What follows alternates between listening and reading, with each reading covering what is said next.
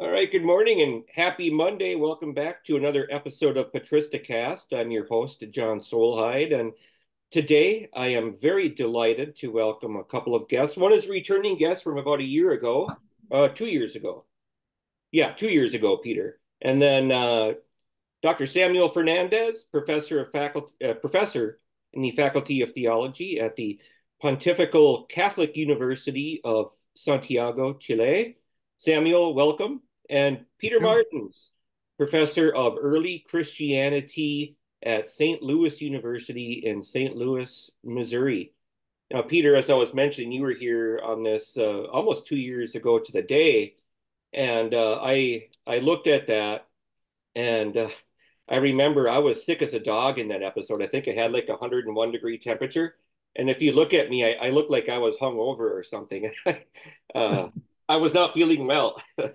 Well, hopefully today's a happier conversation, and we all, do well today. It is a, Uh-huh. it is a happier conversation. So, Peter, welcome back. And Samuel Thank, Fernandez, welcome to your first time on PatristiCast. Thank you. So today, we are going to talk about what I think is one of the most fascinating and important texts, certainly in the history of the Christian tradition, and that is Origen's On First Principles, Periarchon in Greek, and De Principiis in Latin. And I have invited two scholars who have worked extensively on this text. Peter, you have an article coming out, you said, in the Journal of Late Antiquity pretty soon. And Samuel, you have a recent critical edition in Spanish that has just been published. Peter's got it right there. So I figured, you know what? There's no two better people to bring on the show to talk about this text than Peter and Samuel. So let's get started, shall we? let's do Uh, it. First, let's lay down some of the historical groundwork here. On First Principles, generally thought to have been written during Origen's period in Alexandria. Uh, for all things being equal, around the year 230-ish seems to be a typical date. Um, what is this text? What Peter, in this article you've got coming out, you've got some ideas about why Origen composed it. Lead us through some of that. What's going on here with this text? Yeah, thank you, John. Late 220s, 230, the height of his tensions with his bishop. Origen is going to shortly thereafter move up to Caesarea Maritima. Scholars have puzzled a lot about the structure of the work. But why Origen wrote it in the first place is a question that we haven't had a lot of conversation about. And maybe that's because Origen says so clearly in the preface, he wants to refute the heterodox. Mhm. He has the rule of faith here as a criterion. And he wants to explore things that were left unsaid by the apostles. And so the two R's stand out as the rationale for the work: refutation and research. And as I was thinking about the work over the last few years, I thought, this doesn't quite seem right to me. The larger context is Origen has a number of commentary projects that are underway. So he has commentaries on Genesis, on the Psalms, and on John. And these are multi-volume, large-scale works. And in On First Principles, he repeatedly turns you to those works. He says, here's a verse we're discussing now, but if you want a fuller discussion, please see what I just wrote. Or he anticipates, he said, be patient, I'm going to get to this issue in the commentary a little way down the road. And so he's constantly referring you to these other ongoing projects. And it makes me wonder, why would you stop those, or at least divert energy away from them, to write this treatise? The argument that refutation and research is what this is primarily about is puzzling to me when we look at these other commentaries, because Origen is refuting Valentinian, Basilides, Marcionic positions repeatedly in them. The commentaries are great vehicles for challenging the heretics, and the commentaries are a great vehicle for doing his own research. So why do we need to stop that to write on first principles? And so those are the suspicions that were sort of gathering in my mind. And the argument I am making, and readers can assess it for themselves, is that Origen is actually on the defensive. What has happened is Origen has put out views in these commentaries on the biblical text that have gotten him into hot water.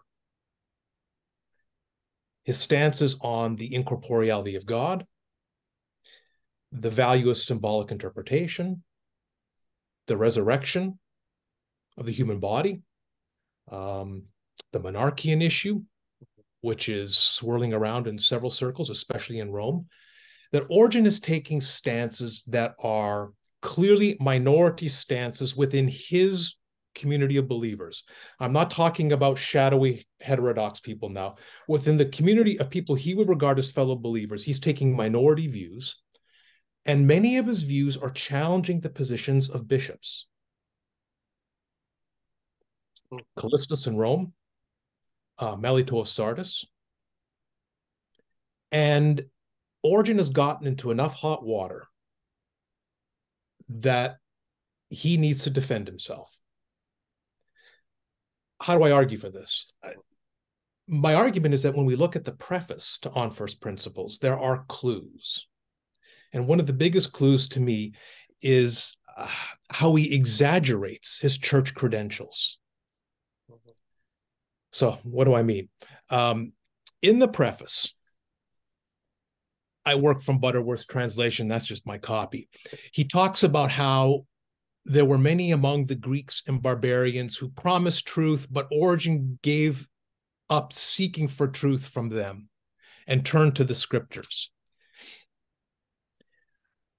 On the surface, that makes sense. Origen writes commentaries on biblical books. He doesn't write commentaries on Plato's dialogues. But we also know from Origen's curricula in Alexandria and Caesarea Maritima that he taught the philosopher's texts. And we know from later on First Principles, where he quotes from Plato's, I think it's the Theaetetus, he quotes from Plato and he completely endorses the quote. So clearly truth can be found in the philosophical tradition for Origen. He draws a very sharp line in the preface between the heterodox and his own views, which are buttressed by the rule of faith. But when we turn to the commentary on John, which is already underway, he's happy to talk about Heracleon. He's not sure whether Heracleon's a Valentinian or not. He's on the fence about it.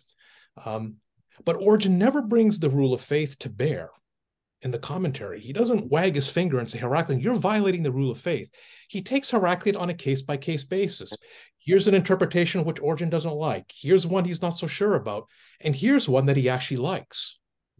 He takes a scholarly approach in the commentaries. Yeah, Scott, a growth mindset, very open. And when you read the preface to On First Principles, you get the impression that Origen doesn't want anything to do with the heterodox, and he's just going to hammer them with the rule of faith. But we know from the other writings he doesn't do this. So that's why I say exaggerating or oversimplifying his church credentials. He also, in the span of a very few lines, uses words, ecclesia, apostolicus, traditio, and how he is loyal to the church's traditions. He's loyal to the apostolic traditions. And this too gives me pause. Why would someone who's been working in his church for over 2 decades, enjoying the privilege of his bishop to do this, why does he need to say any of this? Why does he have to tell his audience, oh, by the way, I support the apostolic teaching of the church? Pierre Nautin, many years ago, put out a very interesting thesis. I think it's in a footnote where he says, it was widely understood that bishops were responsible for preserving the apostolic tradition. And this could be Origen's deft way of signaling his allegiance to his bishop. We're on the same team. We're on the same team. But the fact that Origen needs to say it so explicitly, so makes me wonder. And so my reading of the preface to On First Principles suggests that Origen is an author on the defense.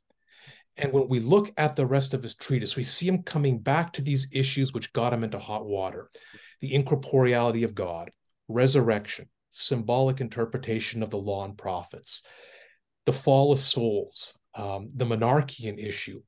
They come up over and over and over again, but often in a more diplomatic way than in his earlier works.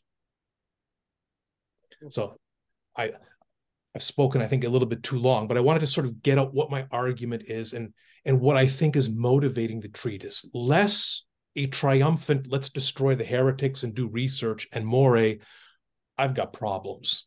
I need to shore up my positions, and I'm going to use the rule of faith to shore up my stance. I'm going to hide behind this document, and I'm going to show everything I'm saying either supports it or follows from it. Very interesting. Samuel, do you have any responses there? Well, I am hearing for the first time this Peter's theory, and I think that it is very inspiring. My idea is, well, first of all, that On First Principle is a work that was not intended to circulate broadly. That is, it was like notes for the inner circle of the students of Origen. But well, what Peter said about the defense, I think is very, very inspiring.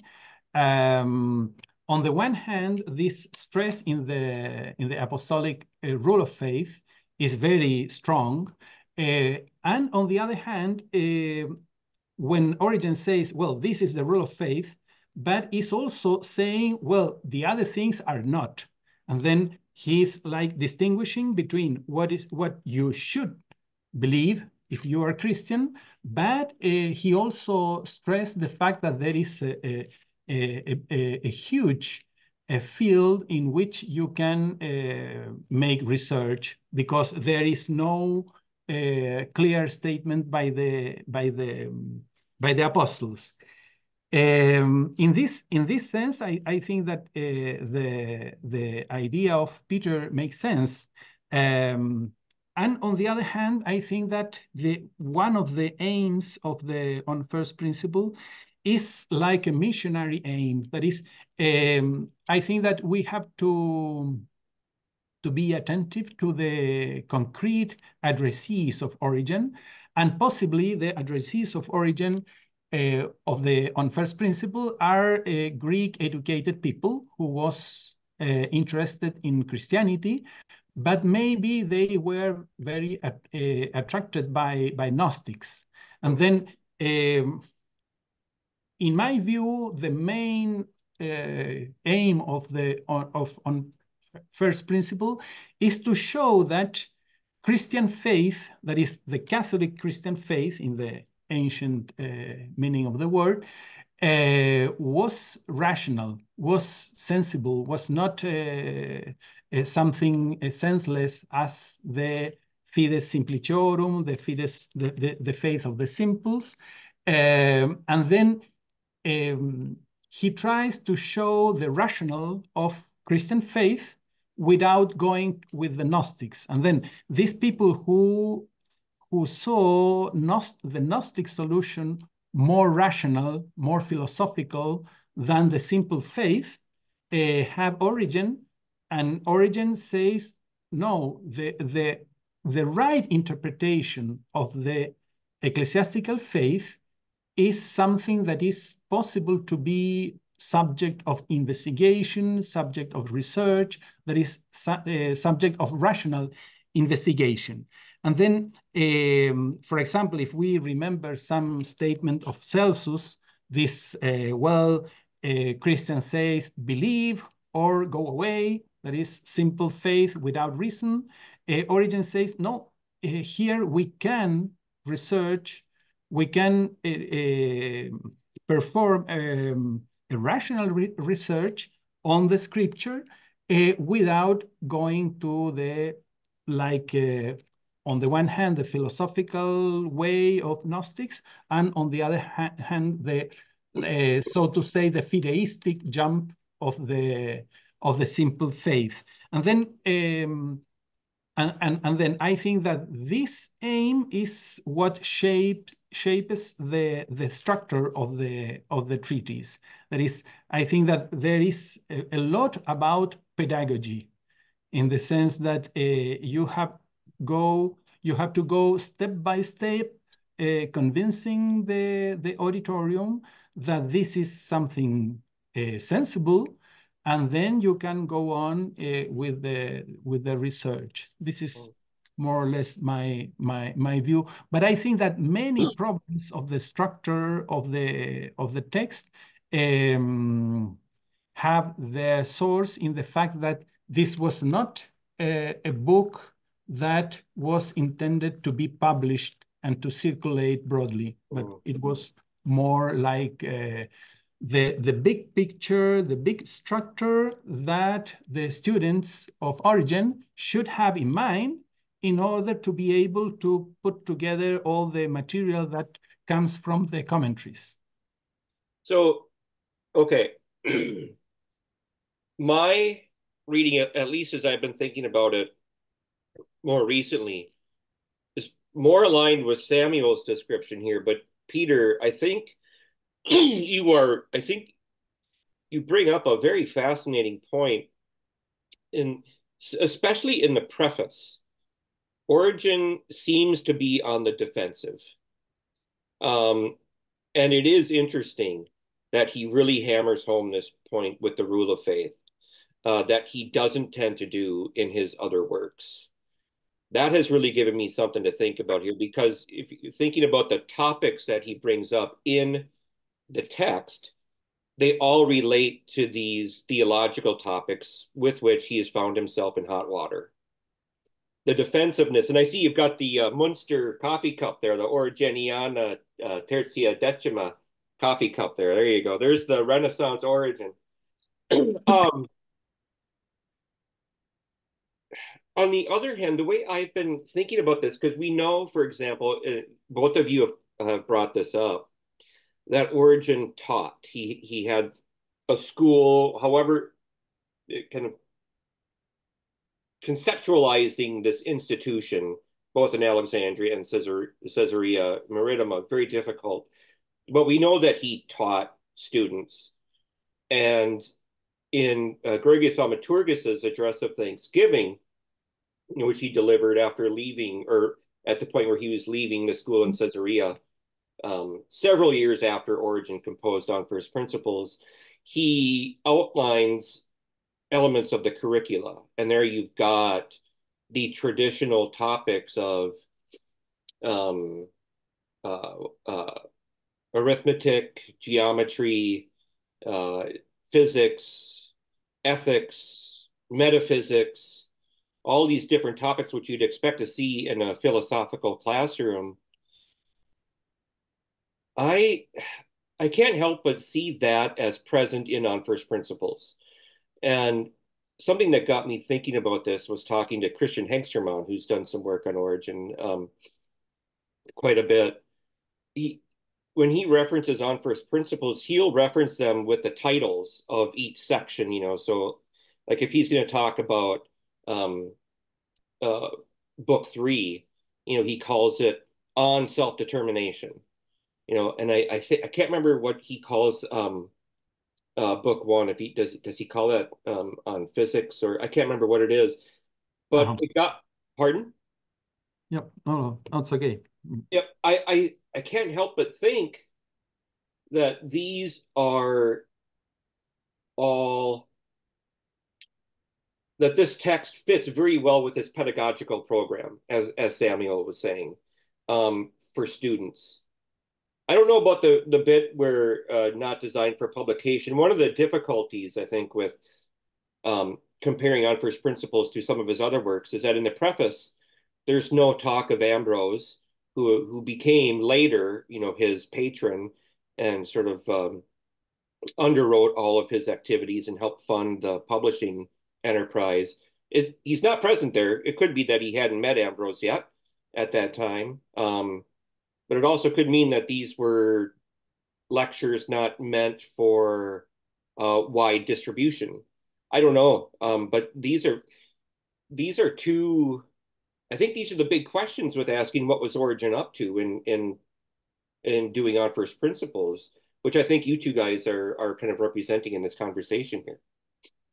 Yeah, I don't think that, what Samuel said and what I said these are not mutually contradictory answers. They different facets of what's going on. Yeah, I think what is striking, and Samuel mentioned this, I think Origen is very clever in how he talks about the rule of faith. I mean, he says there are things that are necessary, and they are expressed clearly. And that this is, when we want to talk about heresy and orthodoxy, it's the necessary and clear things that the apostle said. That's where heresy belongs. But then there are all these things the apostles don't talk about, the hows and whys. And this is where Origen thinks his project can fit in. And so in many ways, he sees the apostles, he frames the apostles as licensing exploration. That's really important. So yeah, the rule of faith gives you a criterion for measuring what someone says, whether it's right or not, but the rule of faith isn't comprehensive in scope. It doesn't touch certain questions. So in Pamphilus's Apology, he quotes from Origen's, I think it's the commentary on Titus, where Origen talks about the soul and its origin and says, look, this is an issue the apostles don't legislate on clearly. Therefore, it's not an issue of orthodoxy and heresy. And that's a really important passage, because you can tell an author is being put under pressure. And his response is to say, look, the rule of faith isn't as big as you think it is. It doesn't talk about everything that you think matters. And so there are areas where I, as an advanced researcher, as someone who wants to provide an alternative to a Gnostic vision of Christianity, there is a space for me to work. And so, but I think that distinction he makes in the preface, he belabors that point. There's the clear part of the rule, and then there's all the stuff that's not said. And when he then goes and lists the articles in the rule, he tells you what the clear part is. And then he says, and here are all the things we don't know about that article. And that's precisely where he likes to spend his time. It's in the stuff we don't know.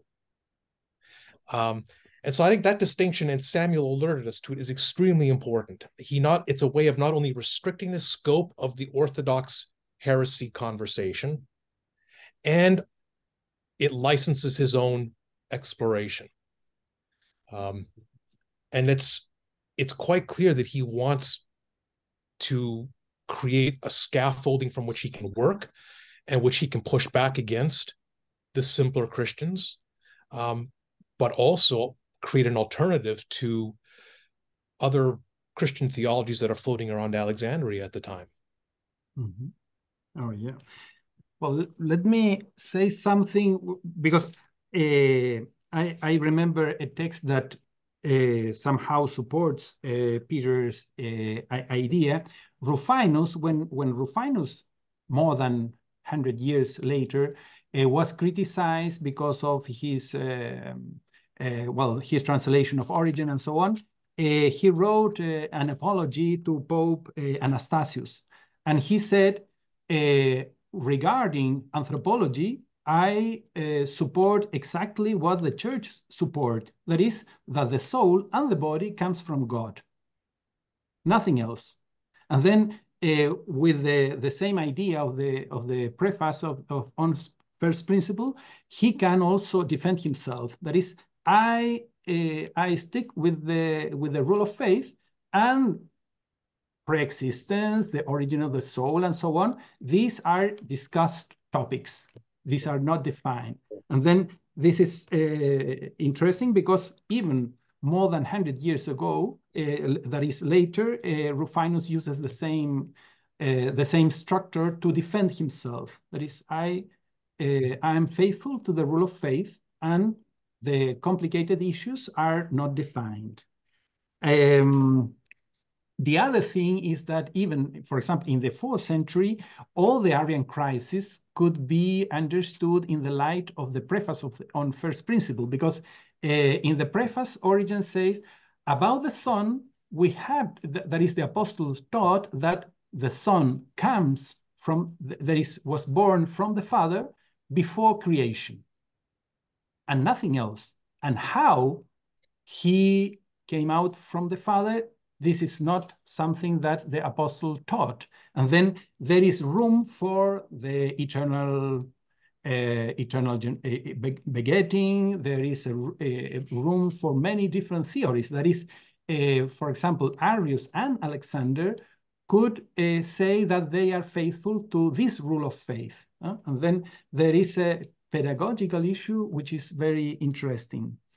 And regarding the pedagogy of on first principle, I wish to point out something that I think that not always is well understood, because especially in the 20th century, many scholars thought that since Origen presented some problematic issues and sometimes with questions, and it is not clear which theory was its own, or for example, regarding the resurrection of the body.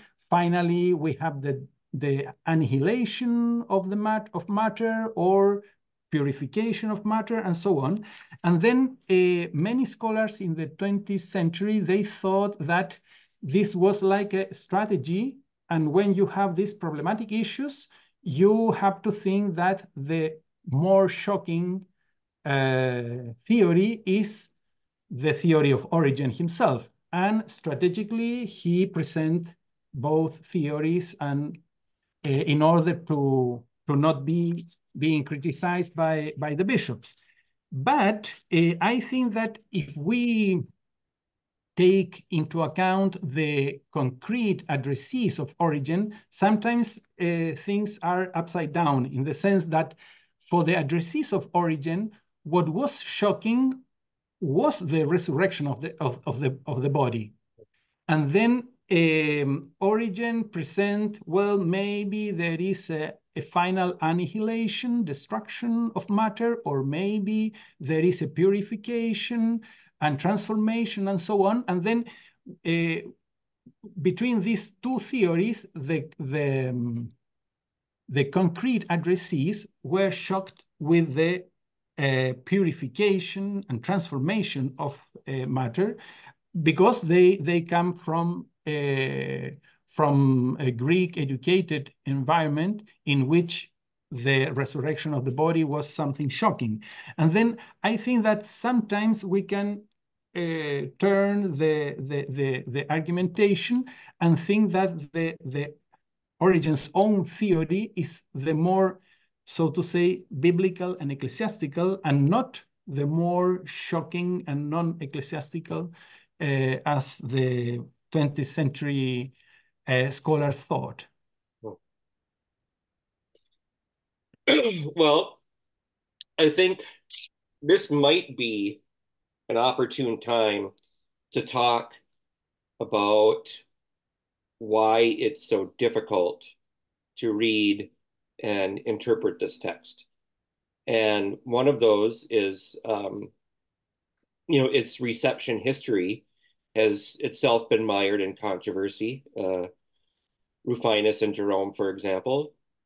And that plays out in some of the critical editions of this text, as more modern scholars have tried to reconstruct it and present it in a way that's coherent for modern readers. So perhaps we can talk a little bit about the critical editions, what they are, what they tried to do, what were some of the theories going into it, to help us understand, I think, a little bit better why these questions continue to bother, or to, I guess maybe not bother, maybe that's the wrong word. These are questions that Origen scholars continue to address, or they feel the need to continue to address them. So, Samuel, you published one of the more recent critical editions in Spanish. Tell us a little bit about it. What was your approach to doing a critical edition, and what did you find when you looked at the history of editions here? What's going on with some of this stuff? Well, first of all, something more personal. For me, was very interesting and very funny at some point that we scholars, we think that we are neutral and we are trying to make a piece of scholarship, a scientific scholarship, and so on.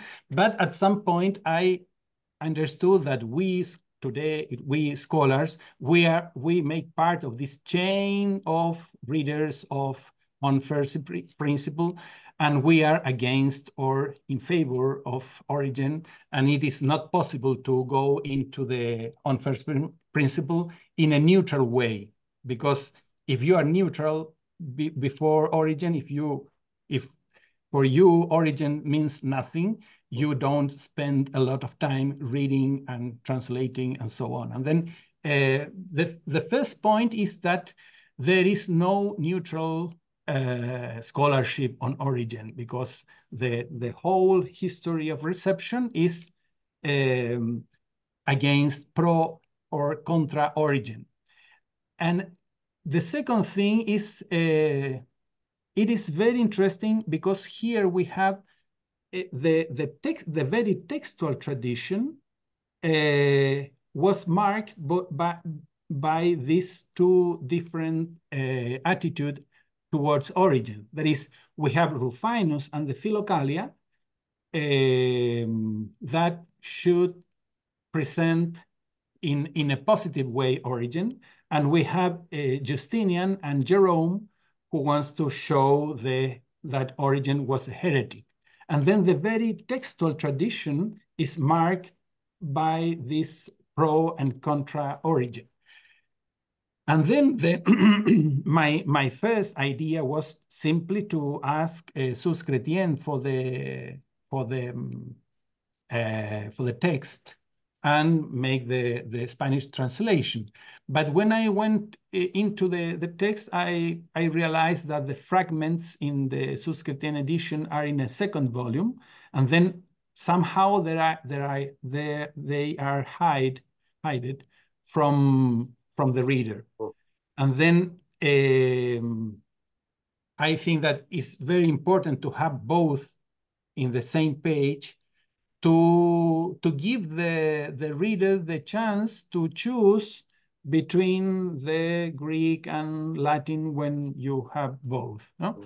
And then this was one of the aims of my edition. I remember, well, I studied with Manlio Simonetti, and he once told in a class that for him was more difficult to translate into Italian the On First Principle. He translated in 1968 or something like that, than to make the text for the Sus Chrétien edition, because the text is Simonetti's, and Cluzel made the French translation and the notes.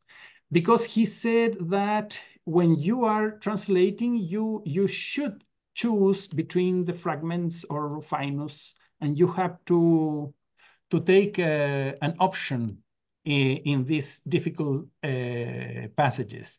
Instead, when you are making the edition, you just can put the texts. No?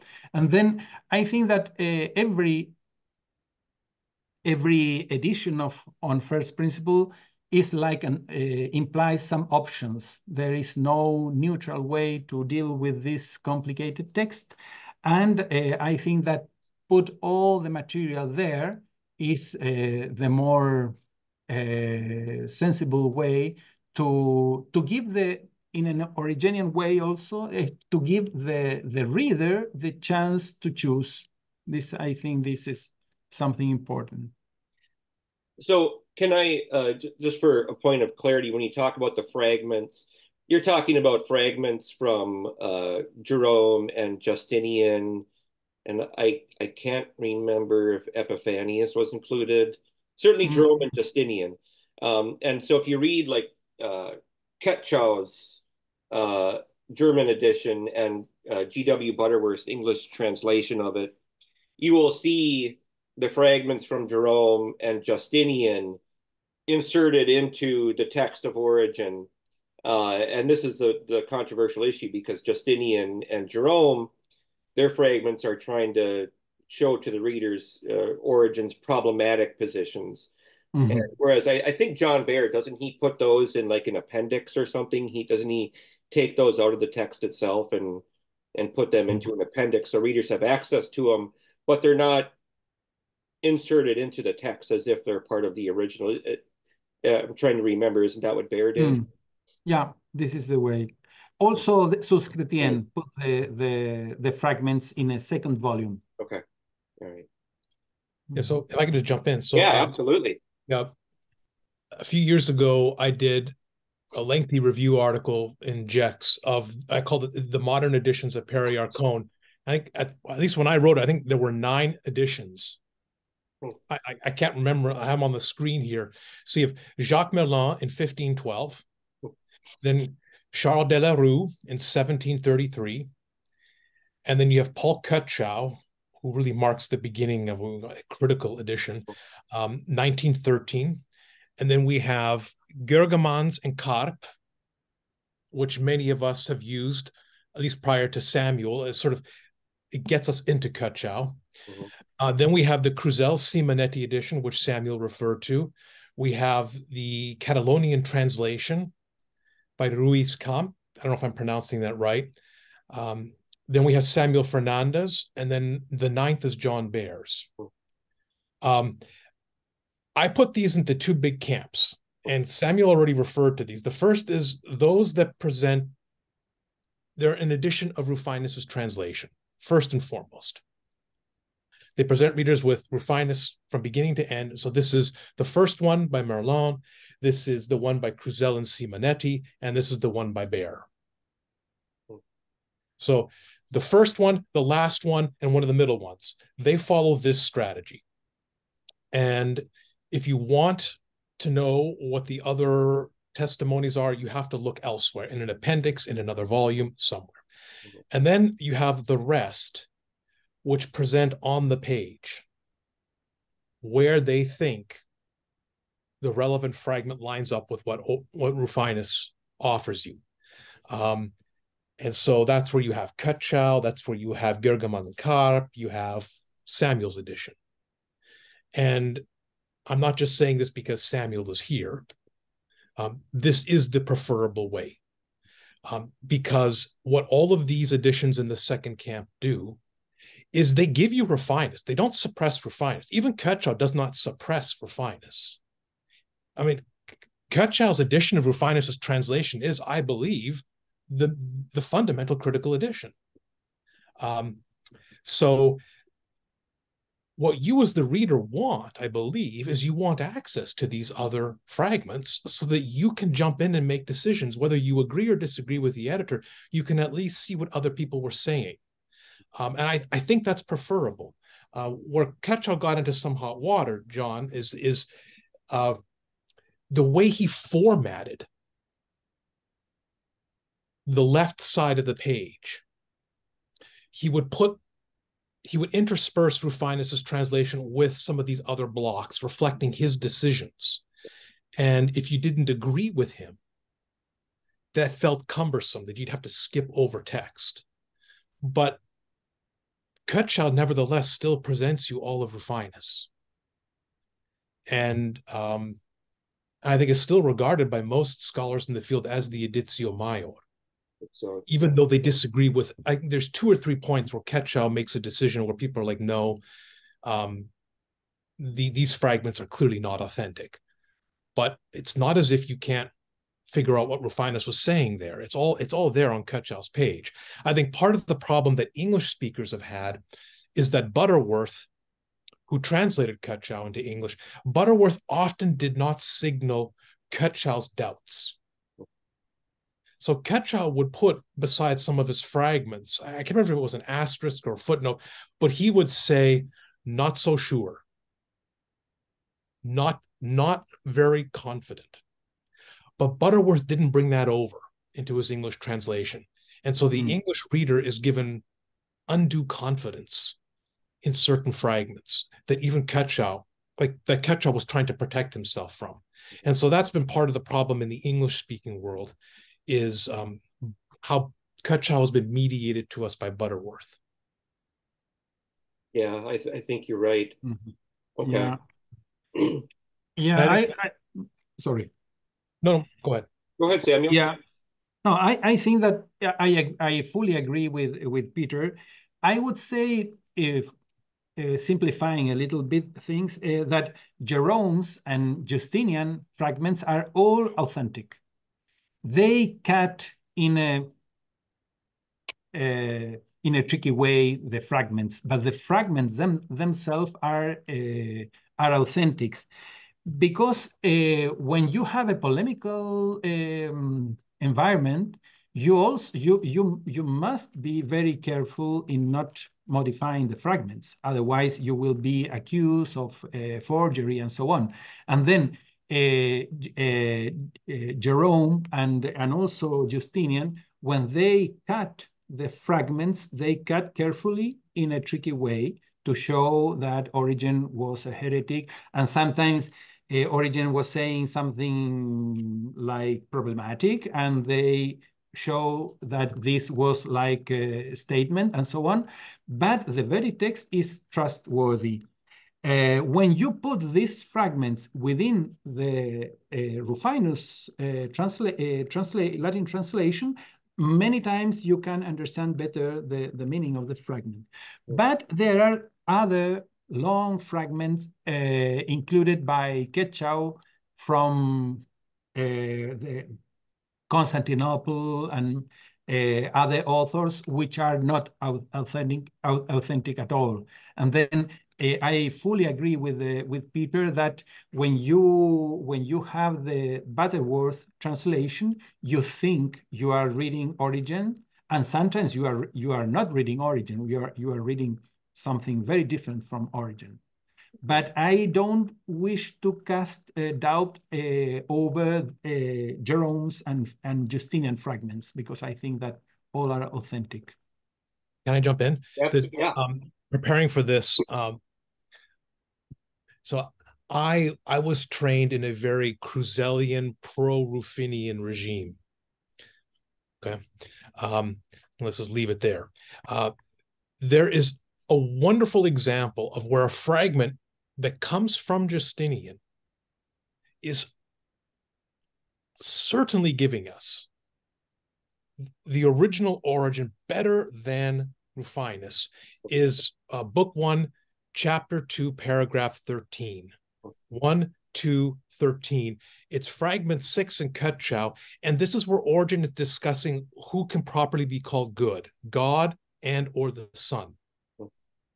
And Rufinus clearly collapses the text, because when you compare it with Justinian, Justinian has, this is what Justinian says. He said, it would be right to say that he is an image of God's goodness, but not goodness itself. And perhaps also the Son, while being good, is not yet good purely and simply. And just as he is the image of the invisible God, and in virtue of this is himself God, and yet it is not he of whom Christ himself said, that they may know thee, the only true God. So I garbled it a little bit here, but the idea is that goodness is properly attributed to God the Father. The Son is the image of goodness, not properly goodness. Well, every editor that I mentioned who tries to reconstruct the text, every editor thinks Justinian is right here. And they don't do it because they're pro-Justinian. They do it because we know from other Origenian texts that he says this. We have it in the commentary on Matthew. We have it in the commentary on John, which survive in Greek. And so there's an excellent example in 1, 2, 13 of where you got to read Justinian, I think. And Rufinus is the one who is trying to make Origen sound more orthodox for a late 4th century audience. And, you know, Butterworth, to his credit, gives it to you here. Now, it's right underneath Rufinus. I would be tempted, if I were writing a translation, to put the Rufinus in a footnote.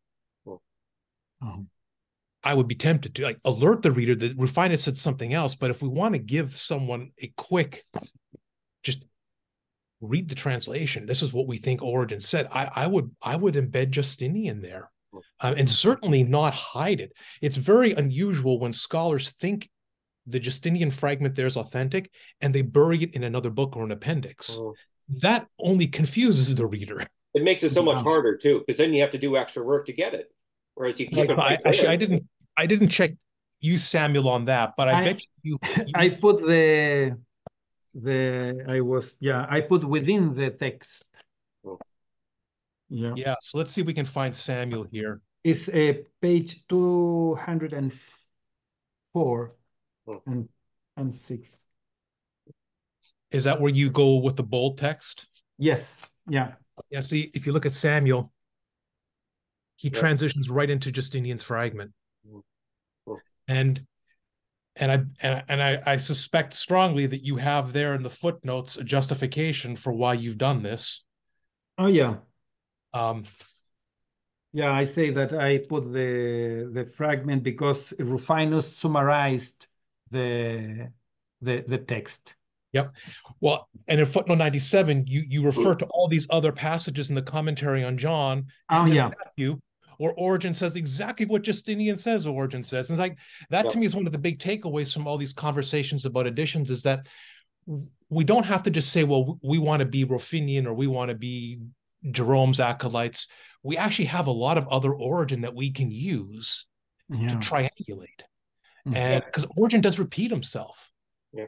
And can I? I'm sorry, very simple thing. Is something that I learned from Emanuela Principali, because between Origen and Rufinus, we have Nicaea, which was a Trinitarian and Christological issue.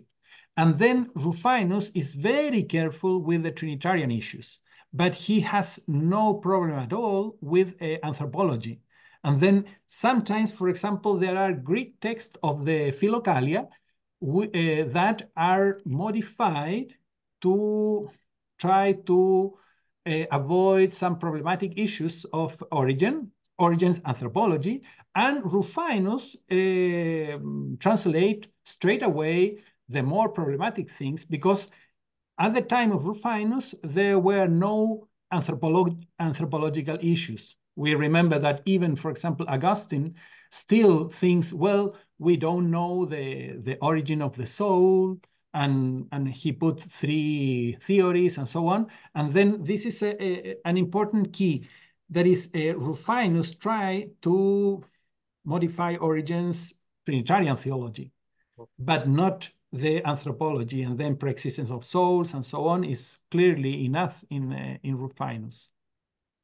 That's a good point also, is to remind us that just it's sometimes easy to think that the Philokalia is that's more authentic because it's Greek and it's an excerpt from, but there are places where, yes, you have to go through Rufinus. So you can't just make a language decision. Wow, we're going to go with whatever Greek survives because that's going to be clearly authentic. No, there are cases where the Greek is also misleading in the indirect tradition.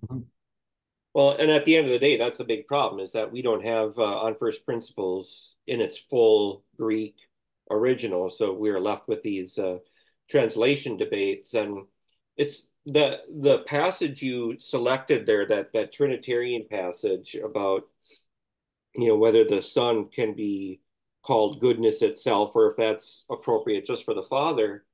That reminds me that, when these translation debates were happening, when Jerome and Rufinus were at war with each other, on prayer, Origen's treatise on prayer was also embedded in a controversy roughly at the same time in the Egyptian desert. And one of the key problems that was presented there was on prayer, Origen says we don't pray to Christ. We pray to the Father, but through Christ. So there is that Trinitarian or Christological problem that Origen does not really seem to present a Nicene, a pro-Nicene or a pro-Nicene Trinitarian theology.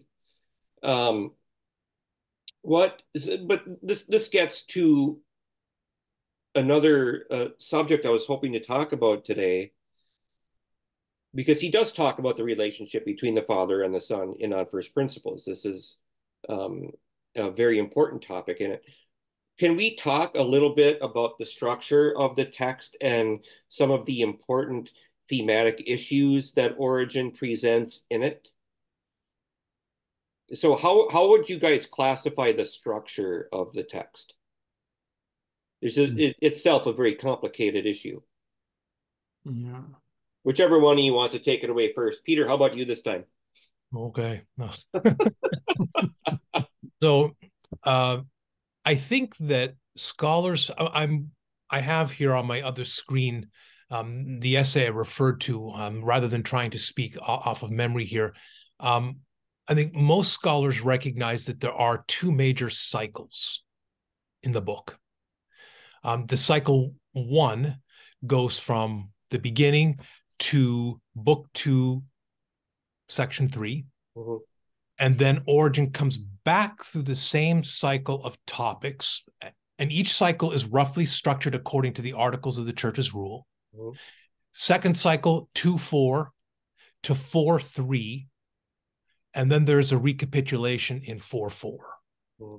So he runs through the subject matter twice. And people have argued that, there are different emphases when he goes through these cycles. I think the fact that he comes through 2 cycles might suggest a classroom setting, as Samuel mentioned at the very beginning of our talk.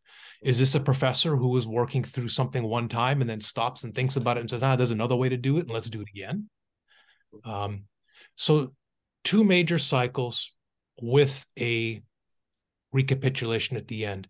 The 4-book structure, there I must defer to the editor, who can tell us more about why we have 4 books. Because Samuel worked, it's one of the strengths of Samuel's edition, is he spent a lot of time on the divisions and chapter headings. No scholar prior to Samuel did that. So maybe, Samuel, you can help us out a little bit with that. Yeah, well, my impression is that the pedagogical approach is like the key to understanding the relationship between the 2 cycles that Peter mentioned. Because, for example, views both have a different character. I would say that the first one is more speculative, and the second one is more biblical and more, so to say, ecclesiastical. And then this is like the opposite than we think, because if I today in a parish, I have to deal with students, I start with the more ecclesiastical and more biblical issues, and then the more speculative. But Origen was not in a parish, but he was in the school, and a school in which the addressees, the auditorium, was made by Greek educated people. And then my idea is that Origen has to deal first with the more speculative way, the same issues, to show to these Greek educated people that Christianity is not silly. That is, we can speculate about and then Origen, what is the first topic? God is not corporeal. And then a Platonic guy who was in Alexandria and was interested in Christianity, his friend told them, why you are going to approach Christianity, because they think that God is like a bodily God and so on. And then he arrived to Origen, and and he heard that God is, according to Origen, God is spiritual. God is not material and so on. And then the first cycle is like to show that Christianity is not a silly faith, but is something that is subject to rational investigation. And once they were convinced that this is something valuable, then he started the second cycle, which was more anti-heretic, was more biblical, and more, so to say, ecclesiastical.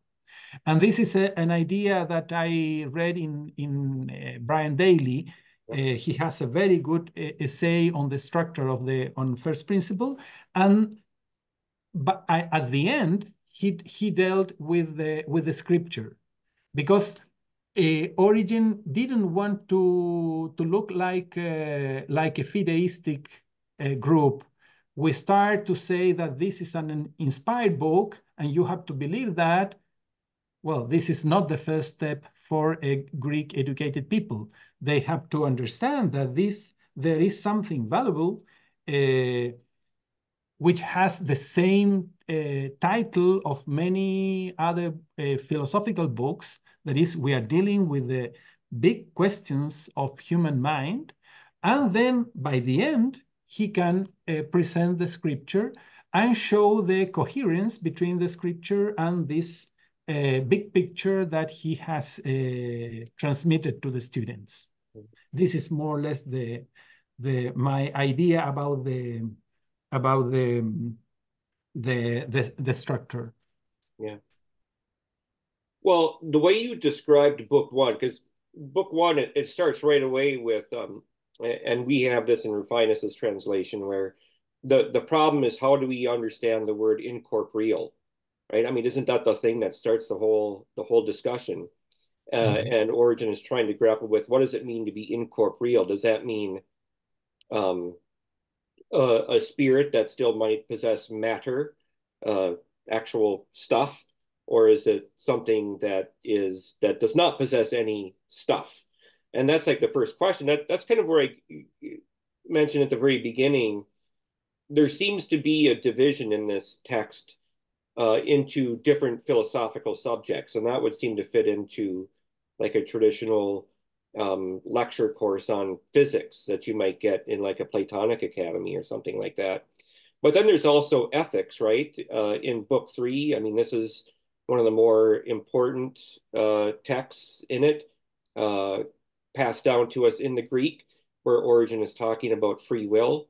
What are some of the other subjects? I mean, we've got the resurrection of the body, correct? Mm-hmm. Yeah, we have, there is God, Father, Son, and Holy Spirit, then the rational creatures, and afterward the world. And this two times, and finally the recapitulation, the scripture and recapitulation. Scripture and recapitulation, right? But like all of these issues, so that the Son and the Spirit are individual existences is a major theme at the beginning. This is an anti-monarchian stance. The incorporeality of God, this is an issue that we know is a majority view among Christians in his day. So Origen is taking up a position on that. Yeah, a whole host of soul questions. Yeah. How they originate, how they fall, where do they go? And a really strident defense, not of biblical interpretation, but of the symbolic interpretation of the law and prophets. That's really the focus, is justifying a symbolic reading. And, one of the observations Ronald Heine made several years ago in reading the preface. So in the preface, Origen says, when he comes to this issue of the scriptures, he says, on this point, the entire church is unanimous that while the whole law is spiritual, the inspired meaning is not recognized by all, but only by those who are gifted by the grace of the Holy Spirit. And Ron Heine said, well, that's kind of an overstatement. and I would argue that's precisely the point. Origen, we know from Origen's surviving homilies that he gets heckled when he allegorizes. The people move the head. Yep. They don't like it. We know that people on the ground don't like the symbolic interpretation of the law and prophets. And Origen, when he defends the view in the fourth book, he does something that I think is unusual for him. He resorts to hyperbole. There are thousands of other passages that are like this, that are impossible, irrational, that we have to read symbolically. And Origen says this a few times. There are thousands of other passages. Now, that's an exaggeration. Yep. We know from Origen's surviving homilies and commentaries that that's an exaggeration. But the fact that he exaggerates is, I think, something that we should pay attention to as careful readers. Why is he exaggerating? Why does he insert into the church's rule a statement on scripture needing to be allegorized? That's not a position that was well known. So that tells you how nervous he is about his own project for reading and how he has to find a way to not only get it into the rule when he gets pushed by people about defending why he reads this way. He produces a dossier of Pauline texts. He does this repeatedly in his corpus, where he stops and he says, well, what about this passage? And what about this passage? All these places where in the Pauline letter correspondence, Paul is doing something like this, spiritual reading from there to here. Mm-hmm. And so this becomes a really big issue in his, let's say, before the home crowd, is defending this way of reading the text. It's what makes, I think, the fourth book so interesting. It's really your first extended treatise in the Christian tradition that defends symbolic reading and why it's important.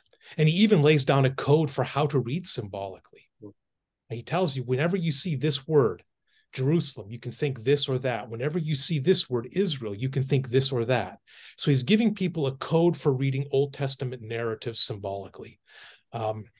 And this all comes out of the home context, real anxiety about what he's doing. Well, I don't know about you guys, but I think we just went full circle right there, all the way back to the very beginning of this conversation. And I think it does make sense of why, because when you read his rule of faith in the preface, you wonder, why does he say anything in here about the allegorical or spiritual interpretation of scripture? What does this have to do with the rule of faith?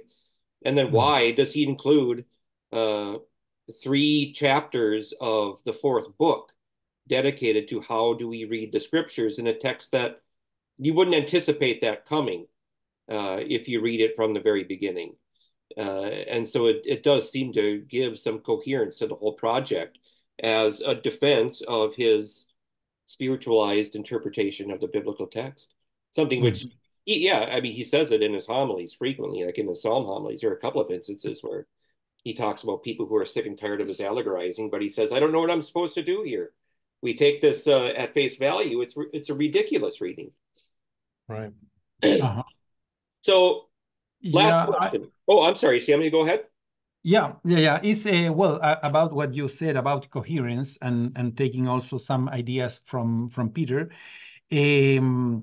I would say that one of the main features of on first principle, more than a particular subject, is this idea of coherence. Because coherence is the opposite of irrationality, random, and so on. And then I think that it is possible to find 3 elements which give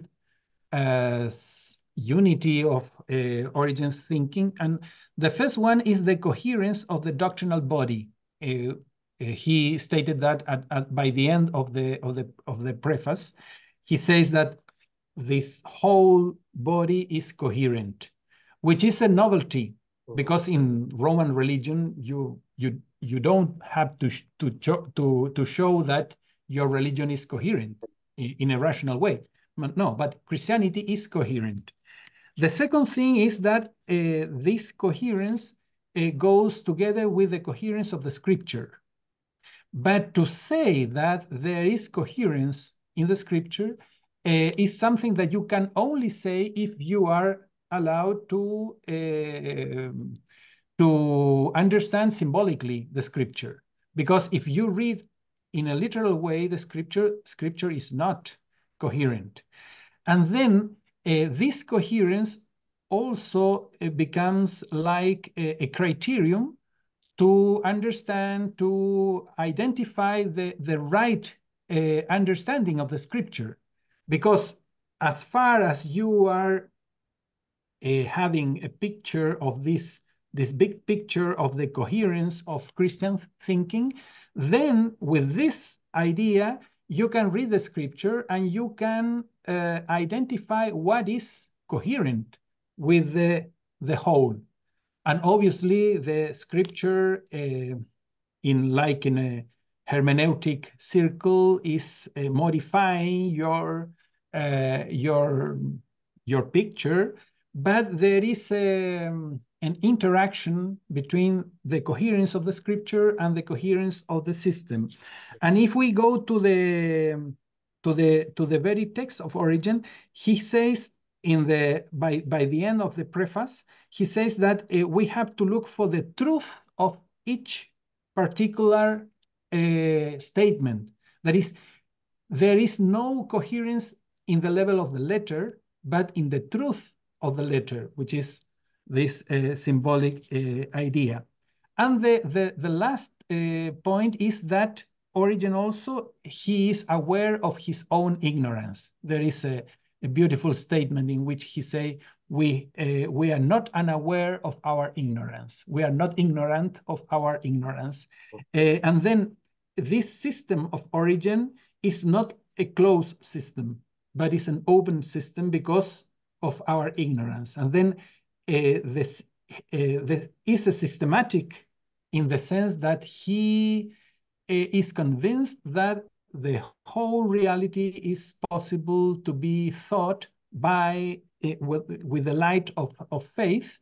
And on the other hand, this coherence doesn't mean that we know everything, but there are many issues that we don't know, but we know that they must be coherent with the whole picture. Okay, so last question. This is like a legacy kind of question here. At least in North America, we're seeing this growth in great books programs where young men and women are getting introduced to some of the great texts of the Western canon, Plato, Aristotle, Augustine, Dante, Shakespeare, so on and so forth. Does On First Principles belong on the reading list of a great books program? If not, what place would you give it in the history of Western civilization? Whichever one of you wants to take it first. Samuel, let's start with you. Well, obviously, I think that is worth to be in this canon, in the sense that is a text that, first of all, is open to dialogue. That is not a dogmatic issue that you have to believe or go away, like the idea of Celsus, but is a text in which you can dialogue and you can disagree with Origen, and Origen is open to this. And then I think, first of all, this is something very important to show that this is a book that is open to dialogue. And the second thing is that we could discuss a lot about the influence of this book in our culture. I remember when this Pixar movie Soul appeared, Peter Martens, you commented something about in Facebook or so, but many issues, even in the cartoons, the angel and the devil trying to convince you and so on. Many things of this are comes from on first principle, and this issue of the preexistence of souls and so on are present in our culture and are developed for the first time extensively on first principle. Yeah. So I had wanted this book to make a presence in Princeton University Press's series, Lives of Great Religious Books. I don't know if you recall this series. I don't know if it's still running, but it's about great religious texts and their afterlives. And I I really wanted On First Principles to make it into that series because of its afterlife, to which Samuel just alluded. This is a text that raises fascinating questions about translation, about editorial work, and how do you deal with a text that has such a fragmentary history and that is still important. So it raises all kinds of questions about how texts survive and get reimagined over the centuries. I like Samuel's answer here that this is a text that gives us important firsts. I would add a very powerful statement on human freedom, the capacity to make decisions for which you are accountable. Extremely important text for that purpose, to say nothing of other issues where it's an important first step. I like the fact that it's a text that is paradoxical. It's anchored in a rule of faith, but yet it's very open-ended in the questions that it asks. I like the fact that it's a text about principles, but it also has narratives. It's the narrative of Jesus. It's the narrative of the soul returning to God. And there's also autobiographical clues about Origen's own story that are built into this. It's a text that is very ironic. I mean, Origen is defending himself against critics, but it becomes the text by which he's condemned. So there's just so many points in which readers can engage this text, whether it's asking their own religious questions or thinking about how others have wrestled with the text, but it's just not clean and simple. There's always a point in which you can engage it and have a meaningful debate about it. And so, yeah, I think it's a text that merits reading by lots of people. Whether it's the best text to start with for reading Origen, I don't know. Probably isn't a best text. It's a demanding text, but I think it rewards all kinds of readers.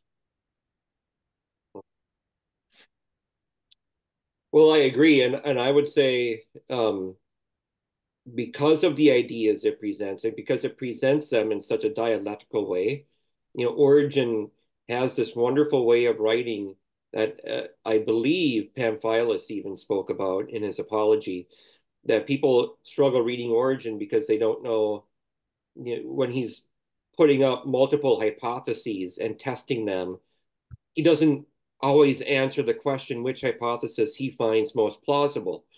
So it's almost like the reader is getting a crash course in dialectics, learning how to propose hypotheses and to try and test them. That's all over in First Principles. Also, Peter, your point about translation, I mean, it would be a wonderful text for translators to engage and think about how to best go about doing the work of translation and the problems that are involved in it, just because of the reasons you outlined. That's another reason why I think it should be more widely read. But I think the name of the text, On First Principles, and he outlines the first principles of a Christian philosophy. And I think for the first time in a very comprehensive manner, which I do think warrants placement on, a great books reading list. Because as you guys said, you can read these, you can read the first principles that Origen is outlining, and you can disagree with, what he says. This is a very open-ended, research-based program that Origen is presenting, and he'll often say, I don't know the best answer to this. If you guys have a better answer, more power to you. Stick to it. I'm giving you options to choose from. It's such a fascinating text, and it's too bad that we don't have it in its original Greek, because oftentimes I think the discussions of its ideas get bogged down in issues of translation and reception. But even those issues have presented scholars with great opportunities for fantastic conversations, just like this one here. So I really hope you guys have enjoyed this conversation as much as I have. I hope the listeners enjoy it as much as I have, and I hope they've learned a lot like I have.